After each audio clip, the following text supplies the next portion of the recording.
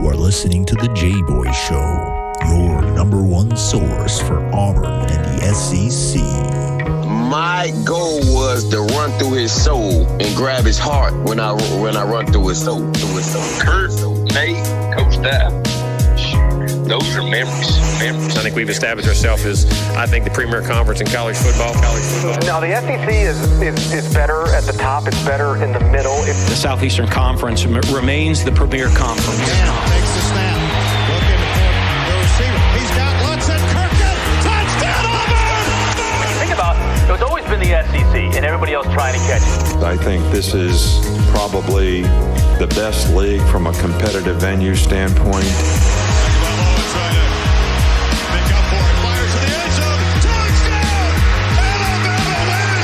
They have the most capable teams. You just look at those programs, the way they recruit, how they invest. Snap to Burrow. 3 steps. Fires. Back corner of the end zone. Over the shoulder catch. Did he hold on? He did. Justin Jefferson. Touchdown, Tigers. And now, your host, Jboy. Hello, everybody, and welcome to a very special Thursday edition of the Jboy Show. We are joined by SEC basketball legend, college basketball coaching legend. Everybody in Auburn knows him, and he's one of the people that needs to be on Mount Rushmore when they build it in Auburn, and that's former Auburn head basketball coach Sonny Smith. Coach, it's an honor to talk to you. Well, it's an honor to be get an introduction like that. I may carry you around doing introductions for me. That was great. Thanks a lot. Hey, it's the truth, and again, I kind of want to start kind of in the present a little bit. You know, you get to Auburn, you're at East Tennessee State, VCU, and you get to Auburn, you have a bunch of success. You know, you coach Charles Barkley, and really what was the golden era pretty much of Auburn basketball before Coach Pearl got here and kind of reinvigorated it. How awesome is it for you as a guy that's seen it when it was and what it is, and to see Auburn where they're at now? You know, when I was coaching here, I was thinking myself, we go to the Final Eight. I'm thinking, well, we could win it all. And I got to thinking, well, what's going to keep you from that?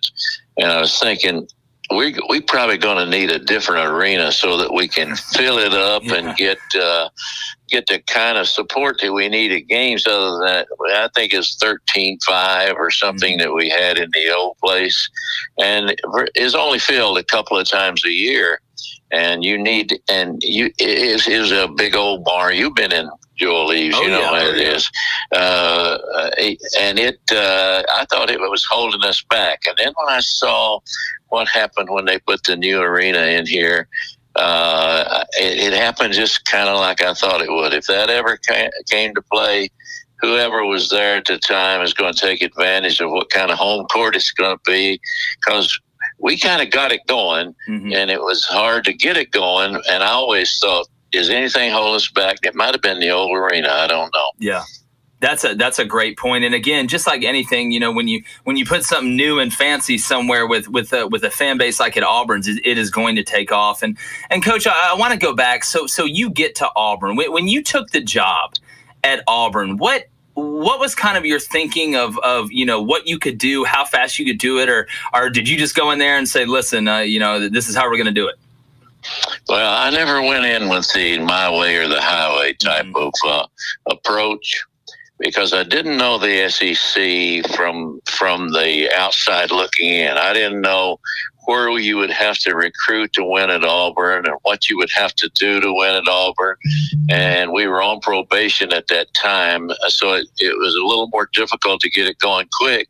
So I had to make up my mind, how are we going to approach this? And we came up with the idea. I say we, basically me.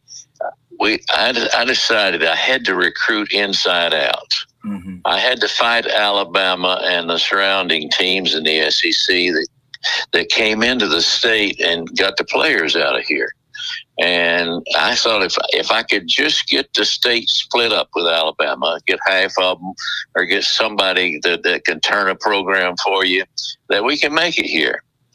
And I had a really good player here when I took the job, a guy named Bobby Kadich, who was Charles Barkley at 6'8", and 250 pounds. Wow. But then he had his appendix ruptured on him at night. No way. With nobody there, and he almost died for it. We got him to the hospital. Jan and I spent all our time with him, and he never came back to the Bobby Cattage that we had. He would have been guys that we talk about now in the same vein as Barkley and Person and those kind of guys.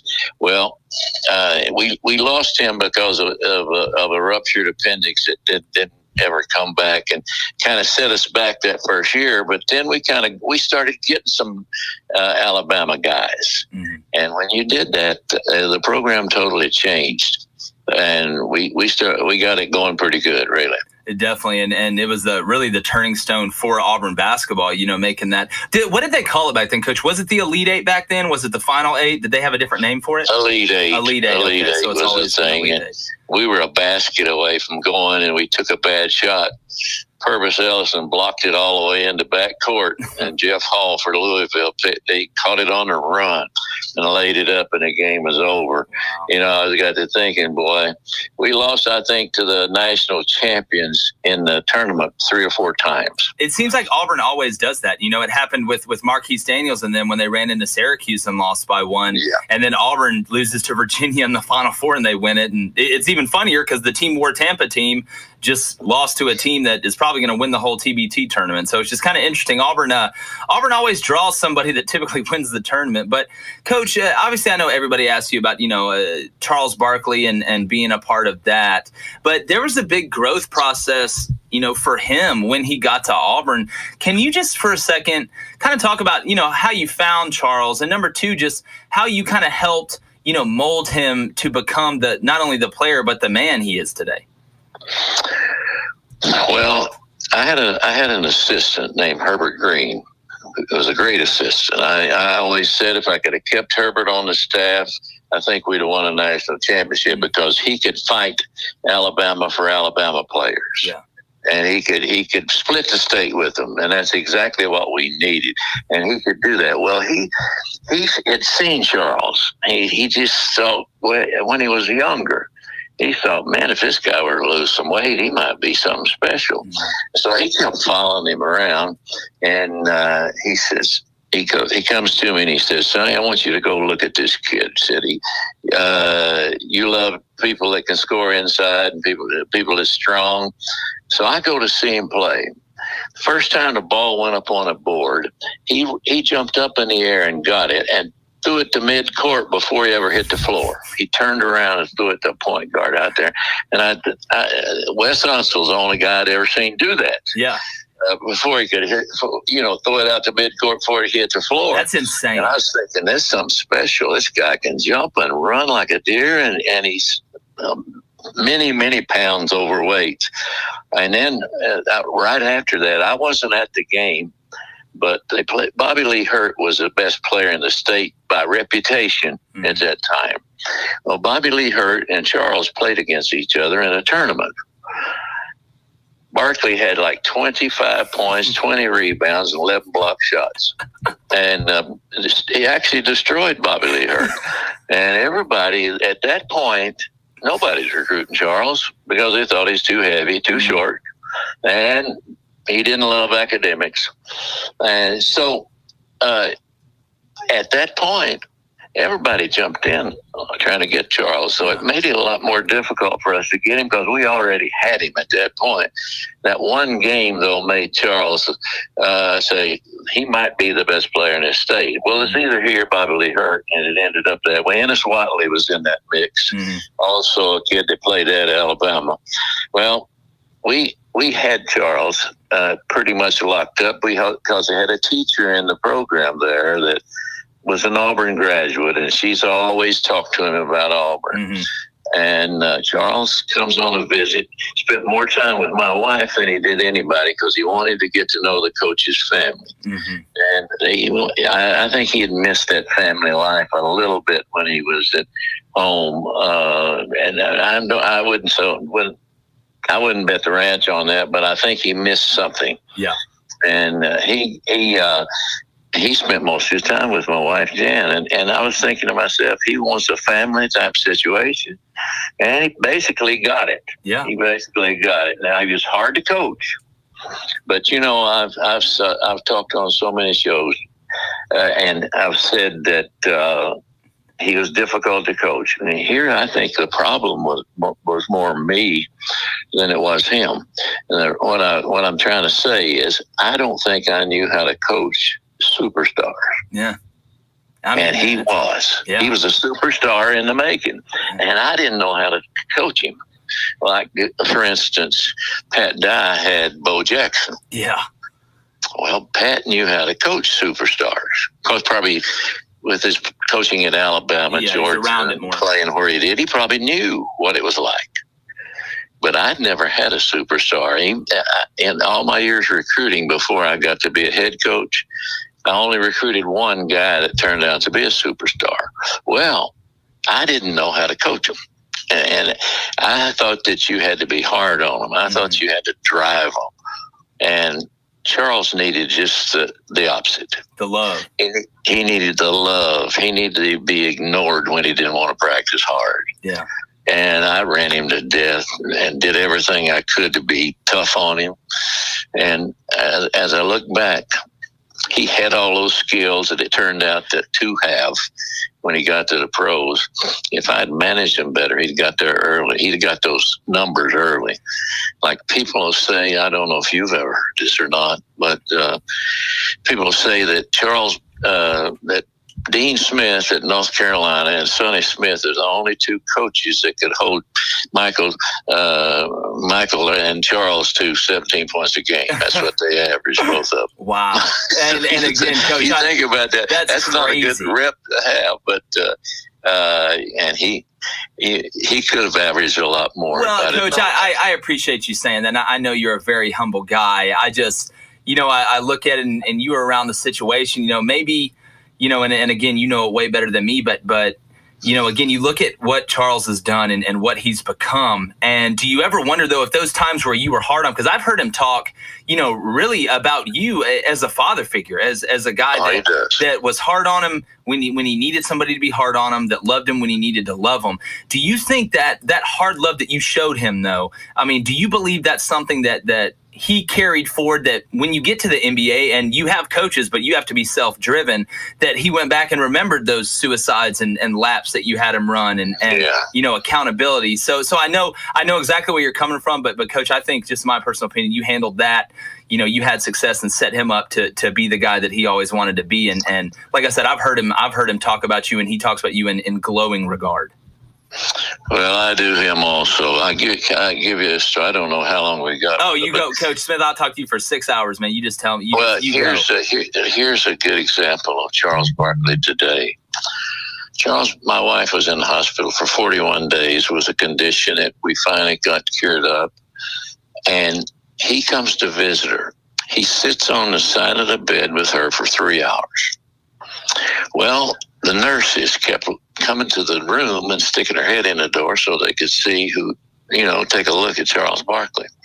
Finally, the supervisor of nurses came and said, Mr. Barkley, would you come out here and take pictures with the nurses so I can get them to work? They all want to come to look in this door, and I can't get any work out. He goes outside, and they gathered all the nurses up, and they took pictures. He walked away from that and walked down to the end of the hall and started going into the patients' rooms. Wow. He went in and shook everybody's hand all the way down that that hall, and he came back and stayed another hour with Jan. So, that was the Charles Barkley that people hear about, but that was the best thing that I've seen him do in a long time, and I've seen him do a lot of good things. Yes, sir. And again, it just shows you the type person that he is, and the type person that you are. My question to you, Coach, is, you coach back then. You talk about the new arena. I want to talk about kind of the way the game's changed. Obviously, 3-pointers now are like layups back then. But just how crazy is it for you as a guy that coached the game, that has seen the game evolve, turn on the TV and just see how crazy different it is? I think what happened is coaches controlled the game for years. I think they coached the game, and they were in control of who took the shot, who got this many shots, who was putting his best rebounders in position to rebound. Mm-hmm. And then all of a sudden, these guys started going into the pros that could beat anybody off the dribble. Yeah. Anytime the clock was running down, they'd take the ball and just beat them off the dribble, and they'd either hit something themselves or get it to somebody for a wide open shot. Yeah. I think everybody started going to school on that. So what they did, instead of running set plays, well, they would run some, but guys years ago would run one every time down the floor that they didn't run a fast break. Yeah. Well, all of a sudden, they go to a thing called spacing. They started spacing the players about 6 feet or better apart, so one guy couldn't guard both two guys. They social distance before the social distance. Yeah, I like that. That's good. And the game changed right then. It became an individual move type of thing because the players kept getting better and better by watching guys that could dribble between their legs behind the back and make a play out of it. Yeah, and you think about it. I bet you were at the game. The young man, I might Jalen Williams, it might have been. Yep. Took the ball, threw it off the backboard, run it down, and dunked it. As a freshman. You remember? Did you see the play? I saw it. And Auburn was down by 9, Coach, in the second half. Oh, really? To Tennessee, they're down by 9. I've been telling that story. I didn't know we're down by 9. Yeah. And that showed me what the game is today. It's a game of individual ability, how to take advantage of the dribble drive for yourself or somebody else. And Bruce Pearl's a master at spacing. Mm-hmm. And the guys that play for him are going to get more opportunities to do it because, you hear a lot of talk, I'm sure, about spacing. Yeah. Well, Bruce Pearl's the first guy that I have seen that ends up spacing after moves are made. Usually you just got spacing when the first move towards the basket started, then you got something else. Well, he has them spaced out, so when a guy gets in the lane on a dribble, he knows where people are that he can kick to if they stop him, and they get wide open shots. And he's so good at spacing. So the game now, it takes more care and gets more out of the players with individual ability than ever before. They can give the NBA all the credit for that, but I don't know. But whoever it was, changed the game of basketball and made it, I think, probably better for the fans. Yeah. Do you think, Coach, that's comparable to the forward pass in football, just the way it opened up offenses? Somebody else asked me that, and I would say yes. Okay. That, like the stuff, say, that Coach Malzahn runs, open up, doing things that take advantage of the athlete's abilities more. Yeah. Well, yes, I don't know who got it from who, but both sports do that. Yeah, very well. Yeah, that makes sense. And again, it's something that really has blossomed the offenses. And as well as I do, offense sells tickets, defense wins championships. But Coach, I know you have some great stories, and I would love to hear one just from any of your time coaching, just from your experience. I would love to hear one of your best, if you don't mind. If there's one you kind of got that you're kind of go to. Well, it's just when people ask me about who was the best athlete you ever had, and I say it was Chris Morris. Wow. Because he could jump out of the gym, run like a deer, spent 13 or 14 years in the NBA, and been involved in that at that house when the player shot somebody. I don't remember exactly. He was there, and it made his NBA career come a little bit to a halt because he was in that room. But when I had him, we were playing Illinois one night, and it comes down to a final shot. We both got 100, so we really weren't guarding each other real well. Yeah. And it was in the finals of their tournament, I believe. He comes over to the bench on a timeout. We got the last second try at it. He said, Coach, run that play where you throw it up in there and I dunk it. And I looked at him. I said, Chris, what's the name of that play? Oh, Coach, I don't know any of the plays. You just throw it up in there and I'll dunk it. Well, it was a play where we call it 5 up. Mm-hmm. We put him on the block and run him up to the top, so we think we're going to hit him up there, and then we run up and screen for him with a little guy, smallest guy on the floor, so they can't switch it. If they do, he can still dunk it. Well, we run the play. He like to tore the rim down. He come running over. Instead of running back on defense, we still had to defend that last shot. He run over there, stopped right in front of me, and put his hands on his hip, winked at me. That's so awesome. Yeah. That's so awesome. So did they call it, Coach? They didn't call it. Did he not say, Coach, I want the oop? So they didn't call it an alley-oop back then? Yeah, yeah, they did. Okay. They did. They called it a lot of names, but they did call it by that too. Chris Marks is one of the best athletes ever had, and he was easy to coach, but you needed to give him freedom. Yeah, and I didn't give him enough. And but if I'd given him a little more, he could have been. He's special anyhow, but he was good. That's one of the things I like, and one of the things that got us beat. And with our chance to go to the Final Four is another story. We call timeout, and we got a chance to make the basket that's going to win the game against Louisville. Louisville was playing a zone. And they always played man, but they zoned us for some reason. Yeah. And I still had all these good shooters, and I didn't think they could be. So we called timeout, and I set up a play where we screened the backside of a zone for Chuck Person to take the shot. But we couldn't skip it because they were so tall on the perimeter. Yeah. So the ball was supposed to go inside to Jeff Moore because Purvis Ellison wouldn't guard him. He'd just stand off of him, block his shot if he shot, that type of thing. And they were playing a 2-3 zone. Well, we screened the back of the zone perfectly. We threw the ball into Jeff Moore to make the pass. And Jeff, thinking that he was so wide open and he'd win the game for us, he shoots the ball. Purvis Ellison knocked it into backcourt. Jeff Hall, the guard for Louisville, picked it up and laid it up. Game over. They're going to Final Four.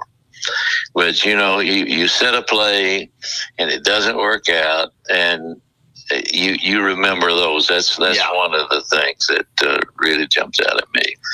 But Jeff Moore was a great player. If he hadn't broke his hand, he'd been in the NBA with the rest of these guys. But he made a bad mistake there because being open around Purvis Ellison didn't mean you're open. Yeah, exactly. He wanted you to think you were open. Oh, yeah. 7'3" or whatever.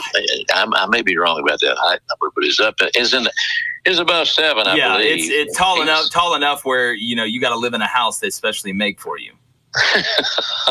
Yeah, that's right. Yeah, but that's 2 stories, but that's there's a ton of them. But I bet. But I really appreciate you sharing that, Coach. And kind of as we wind down, I want to ask you about something I've always found really interesting. You and Coach Pearl and Cliff Ellis are in a very rare era that has had a lot of success at Auburn in basketball. Do you and Coach Pearl, how is y'all's relationship? I know y'all have a good relationship, but, will you go in there and we all kind of pick each other's brains, or is it more kind of just philosophy stuff? Unfortunately, not unfortunately, but no, we never talk about play. Mm-hmm. We never talk about defenses, offensives, and things like that. We talk about recruiting, things that we did in recruiting, how to keep the people involved, and he will ask you a ton of questions. And he's the best at the stuff of anybody. He doesn't need that. You need to ask him questions. Yeah.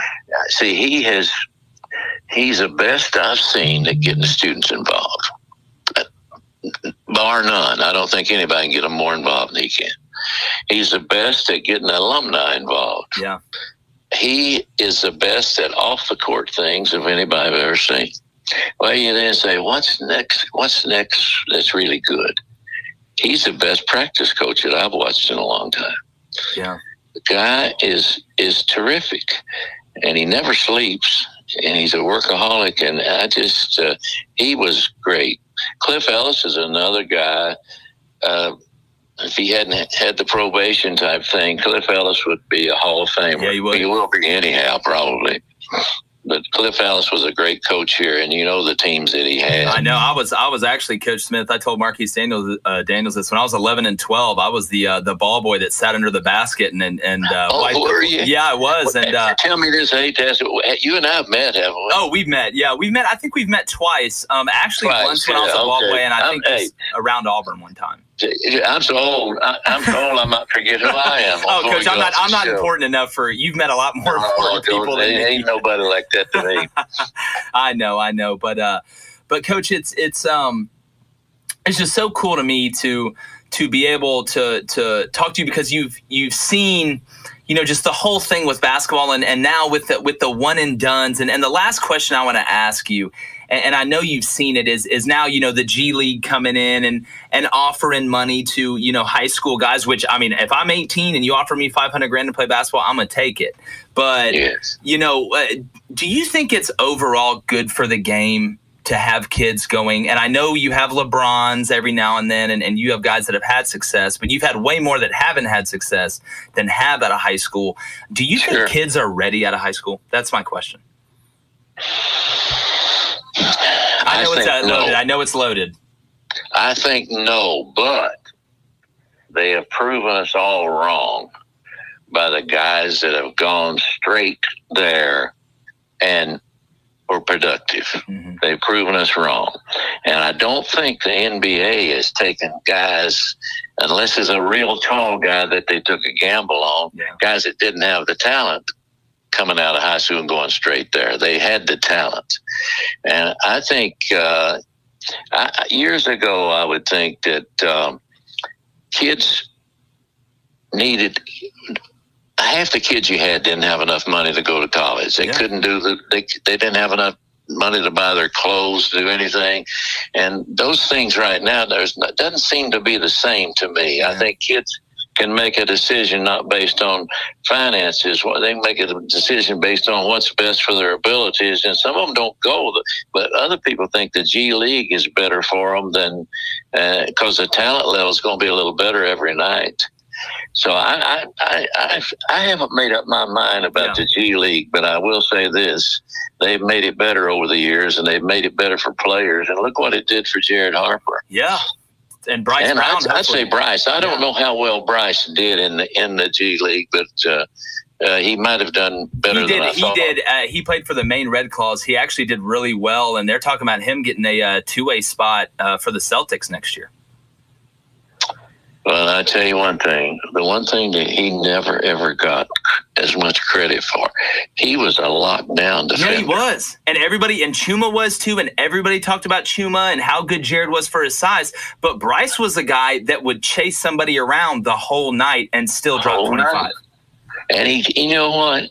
He would do it without fouling you. Yeah. I mean, he could stay in the game. Other guys would get all aggressive with them and end up in foul trouble. But Bryce, very rarely, and he always, if you look back, he always had the toughest guy. Yeah.